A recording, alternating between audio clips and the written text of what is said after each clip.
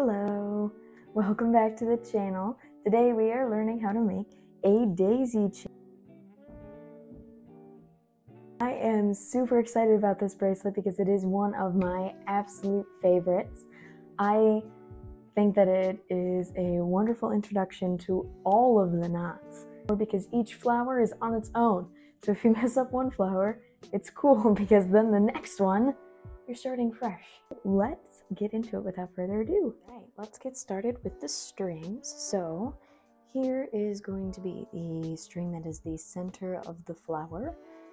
Here is the string that's going to be the petals of the flower. And this pink ombre is going to be the border or chain. For the longest one, you want about double wingspan. For me, this is about like 112 inches. And then for the petal, you want to do about just one full wingspan, which is about 56 inches. And then for the inner color, you want it to be half of a wingspan, so 26 usually.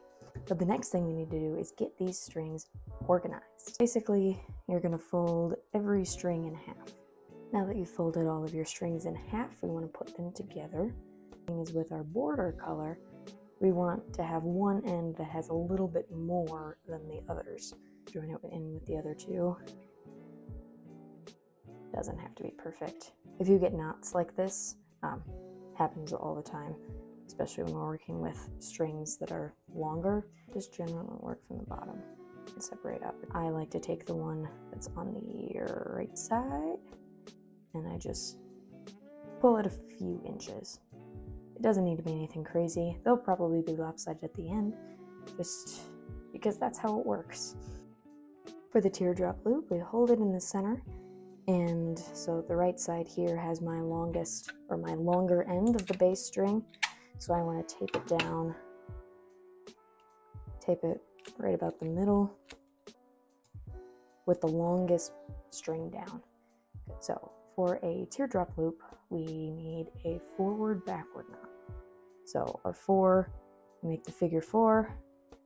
I lift up the strings, the other strings that we're knotting on, pinchers through, grab the string, hold on to these other strings just to keep them from flying around, and that's the first half. All right, remember every knot goes in 2. You need 2 knots to make a full knot. All right, and then backward is the opposite. I make a backward 4, fingers through, I grab on, and I pull it through. And I have a nice little string thing coming along for the ride. Just wants to be included. There, so that is 1. So again, forward is a 4, through, and you pull tight. There we go. And then backward, backward 4, under, and through. We want to repeat that. I like to do 15.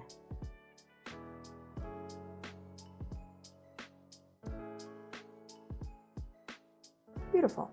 Now we have the start for our bracelet. So what we do here now, untape. I just stick this off to the side. Save it for later. This is what you want. This is what you want it to look like. All right, nice and pretty here. And then what we can do, I bend it in half. We want our whites to be in the center. All right, here is where we go knot bananas. All right, the knot, it's every knot that one needs to know to make these little flowers. And then the easy part where we do the chain in the middle. All right, so now the white and the white right there. We want to do a forward knot. So here we want to do a backwards knot with this string. All right, so after I do the forward knot, the string that was over here now moves over here, the white one. And here, with this white string, I want to do a backward knot on the yellow. So I do my backward 4, pinch through, and gently tug to tighten here. All right, same thing because it's just a backward knot. Backward 4, inch through, and a good little tug to tighten. This one is a backward forward knot. So we already did our backward. We want, now we make the 4 through here. So this is what's considered a mirrored pattern, which means whatever I do on one side, I'm going to do opposite on the other side. So I started with a backward knot. Now I'm going to do a forward knot with this white string onto the yellow string. So a forward, remember that's just 2, 4, there. Nice and easy. And then we did a backward forward knot over here, so we want to do a forward backward knot over here. So that's, we start with this 4, that's 1, and then we want to go back. There. All right, so now we should have swapped places. The yellow is nicely in the middle, and the whites are hanging out with the pink. So with the yellow, we want to do a forward knot. Again, I just tend to knot the left string over the right. That's just me. It doesn't really matter what you do. That's why the yellow strings are so short. They do 1 knot per flower. Forward knot, here, forward, forward, stunning. And then here, again, mirrored pattern, we do the opposite. So it's a backward, backward knot. Beautiful. And then you can do whatever you like in the middle. Now, just like we do here, we mirror this chain all the way down, do another flower, more chain, flower, more chain, flower, until we're all done. So I have this chain, and we're just doing forward backward knots. So forward, there, and backward. There. I do about 6 of these. Try to keep it even, so if you notice you accidentally do 1 too many, just do an extra one on the other side, otherwise things get a little lopsided. I have to like count out loud while I'm doing this, because apparently as an adult woman I can't stay focused while I count to 6. And then the same thing on this side. I think I do backward forward knots technically, but it doesn't matter, it doesn't change anything. I'll just demonstrate. I can do a forward, backward. These aren't nearly as finicky as more complex patterns. More complex patterns, you most definitely cannot mistake a forward backward knot.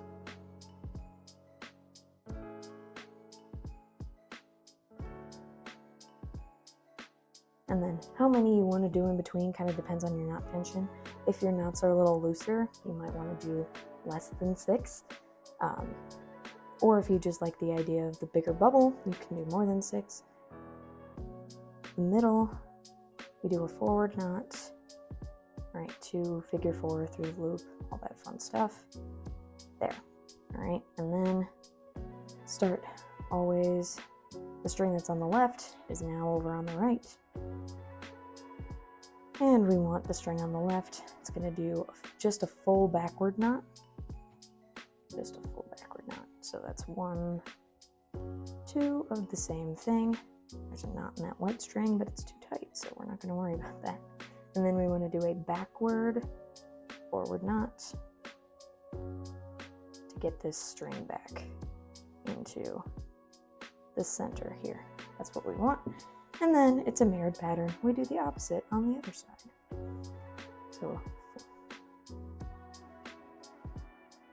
forward knot here, and then forward, backward. Nice. Now we're matching, and we've got the yellows in the center. So yellow forward here.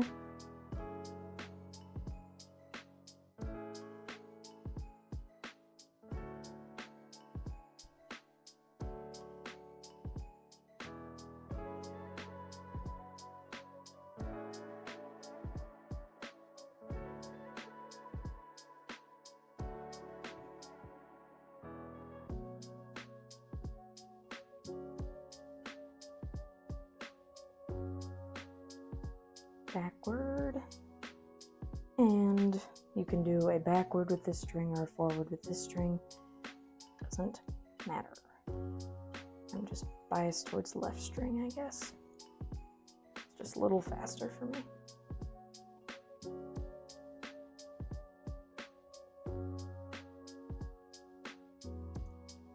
All right, this is how we make our bracelets adjustable so they can come on and off. So I like to do 2 separate braids, separating these parts.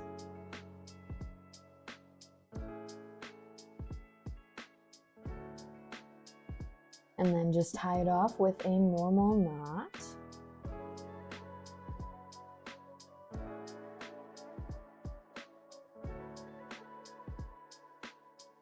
This is just excess string. A lot of times if you're using your full wingspan, you'll have enough extra string. That's what we're going to use to make it adjustable. I flip the bracelet over and tape it down around the middle.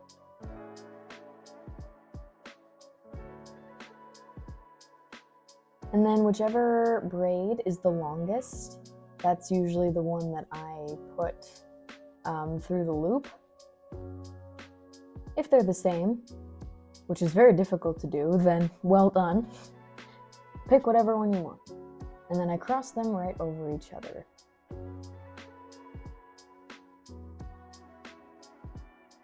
Then we just tie a normal knot here with that excess string.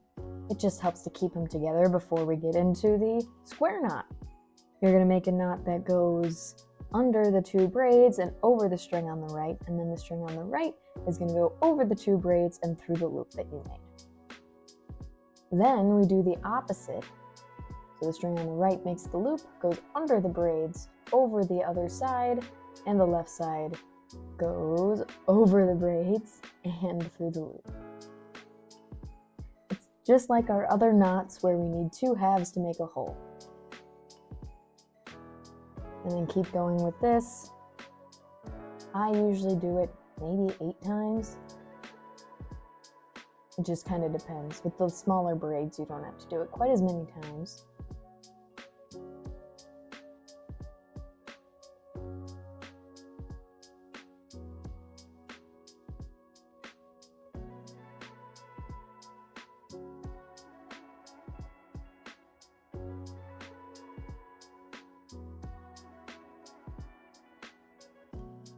And then I flip it over, and I just do a normal double knot on the back.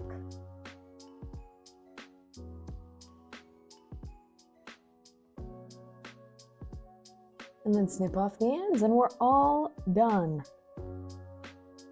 So I grab one braid with my fingers, and then the other braid with my other hand to help pull it nice and tight.